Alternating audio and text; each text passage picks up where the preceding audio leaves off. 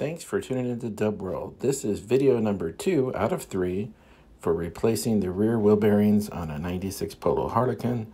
It also applies to other VWs as well. So the video that's playing now is the last clip from video number 1. Wanted to make sure you didn't miss anything. We had just installed this seal into the brake drum and we're getting ready to put everything back on the car. And here's what happens when you're not paying attention and you film. Guess what I forgot to stick in there before I put the seal on? Yep, didn't put the bearing in. Now I have to take this out nice and careful and not destroy it. So, important lesson, pay attention. Haha, fortunately I was able to pry it out easily with this tool. So, let's do what I should have done the first time. Get the bearing in there, clean off the back side, and then put the seal in. I tell you, if you guys don't do a YouTube channel, you don't realize what's involved in making videos. So when you're trying to get shots or remember to talk about certain things, maybe things that just come natural, sometimes you can forget, like I did here. So one of the things you need to do is you need to make sure that the stub axle is in good shape. So you can see here, looks like it's got some rust. Got some wear marks. You want to take some fine sandpaper and just get this cleaned up. And then you want to make sure that the bearing, the new bearing, actually fits over the stub axle properly. Now it's going to be in like this. So I should have done this before I greased it. You see that? It is sticking. That means there's some damage on there that needs to be fixed. That's why we had a problem getting the drum off before. So let me get to work. I actually have a Dremel tool here with a little polishing attachment. So I've been going around this and cleaning up all the rust, and I've been test fitting these bearings. I don't know if you can see it, but just right about back here, that's where it's still dragging. Now this is the old bearing because it's completely free of grease. So I'm testing everything here. Once this is nice and smooth, then I'm going to switch to the new bearings. I should have been doing this with the new bearings from the beginning before I greased them, but I didn't think about it. So here we are. So this is an issue that happens quite often, so be prepared for it. But this needs to fit over here and not be catching. You need to be able to slide it on and off. It can't be loose to the point that it's just falling off, but it needs to slide on easily. This has got a little bit of a lip right here that's just still catching it. I'm just going to work it a little more. And then I also found that the one on the end was the same way. It was dragging too. This is a lot better than it was. But I'm still going to work these a little bit more. And then your goal is you want it to move like this without binding. You know, this is dragging a little bit. So that's what you want to get. You want to get the bearings moving nice and freely. And then when you get to the point where you think it's pretty free, put a little bit of grease on here to lube it. Try it again. If it's nice and smooth, then you're ready to assemble. So I just thought I'd show you how the wheel bearings run in your car.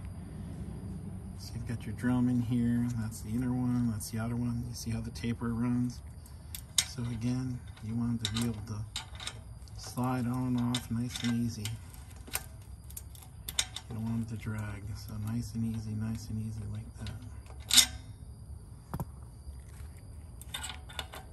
This one still needs a little bit more. It's mostly nice, but then it's still sticking right on the edge there.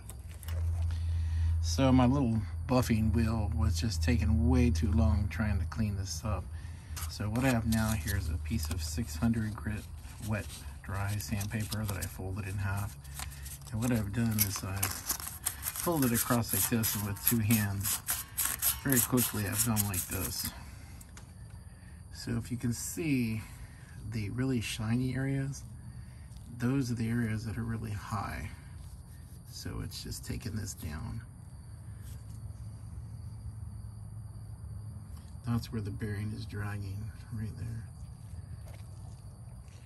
I want to show you, do you see that dull area right there? That's the area that had a lot of rust on it. And it's dull because it's still low a little bit. But doing the sandpaper, you want to make sure you go all the way around and you keep it even as you're working it. But it's polishing the surfaces, you can tell. And it's pretty fine grit, so it's not taking off a lot. So I'm going to show you, we're just about there. See that? It's dragging a little bit, just like right here, a little bit.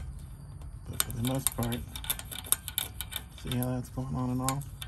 Just one little spot. If I tilt it in an angle, it'll grab. But if I keep it nice and straight, this is how you want the bearing to be. You want it to smoothly glide on and off.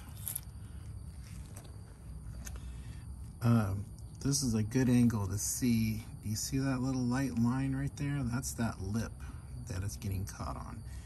So I want to let you know, if you got bearings that are bad, they can damage the spindle. Obviously, if they're real bad, it can actually damage it to the point of breaking it off.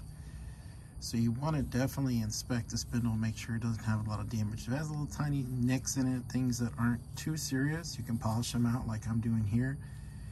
If you've got a lot of damage, you're going to want to replace it. You don't want to mess around with this if you've got any type of damage. Little scratches, maybe tiny gouges are okay, but anything beyond that, replace it. It's not worth your life. All right, so I test fit the new bearing and it fit fine. Keep in mind the tolerances may be different, so that's why you definitely need to polish the spindle to the new bearing, not the old one. But I checked it, everything was fine. Got it on, about to put in the outer bearing and reassemble. Okay, so we've got our washer. It's got the little tooth, it goes on one side.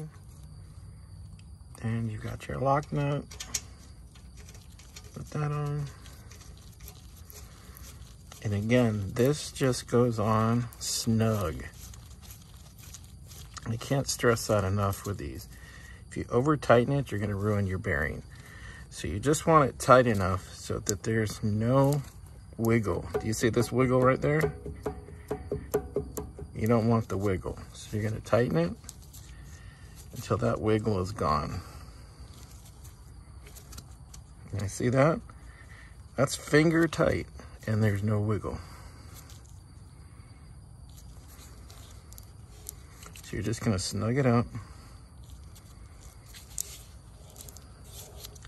Now it's gonna feel like there's some resistance because you got all the brand new grease in there. But just pull on it, make sure you don't see stuff moving around. Tighten it up. I'm gonna get the wrench, just give it a little bit of a tweak. And then I'm gonna put the little crown cap, cotter pin, and then the grease cap. And I'll also be putting some grease in here so that it can feed the outside of that wheel bearing.